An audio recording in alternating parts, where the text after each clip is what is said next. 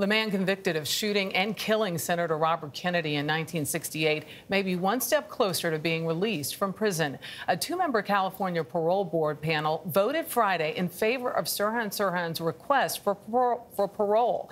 Some of Kennedy's children agree with the board. Sirhan Sirhan has served 53 years of a life sentence. It's now up to California Governor Gavin Newsom or whoever succeeds him to uphold or reject the parole board's decision.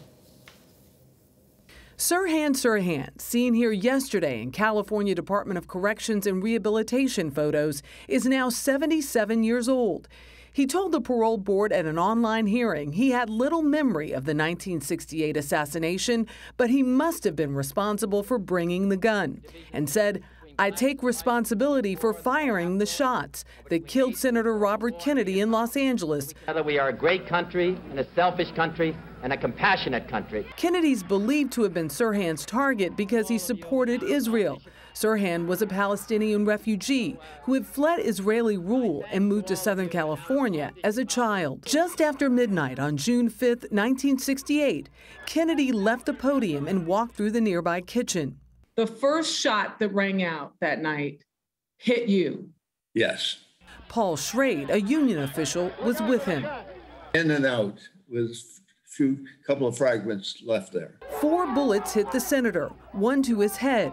He was pronounced dead in a Los Angeles hospital the next day. At 24 years old, Sirhan was sentenced to death. But 3 years later, California's death penalty was abolished. His sentence was reduced to life in prison, making him eligible to seek parole, which he did 16 times. 3 of the senator's children have even publicly shown support.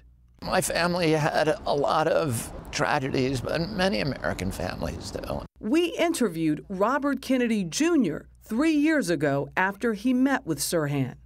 It's hard to believe that Sirhan shot my dad. That leads you to conclude what? In my opinion, is really irrelevant. What's important is what the facts say, what the autopsy says, what the ballistic evidence, and what the eyewitnesses said. Paul Schrade believes there was a second gunman shooting from behind. So you believe the man who shot you and 4 other people did not shoot and kill Robert F. Kennedy? He couldn't. He was never in a position to do that after those first 2 shots. He tried to shoot Robert Kennedy with the first 2 shots, but shot me first and missed on the second bullet. The Los Angeles Police Department was charged with the investigation and has disputed all claims of a conspiracy. In a statement yesterday, one parole board commissioner said age is a consideration of parole, and it was part of the review of Sirhan. A couple things stand out, Michelle. Only 2 Kennedys are supporting this, we should say.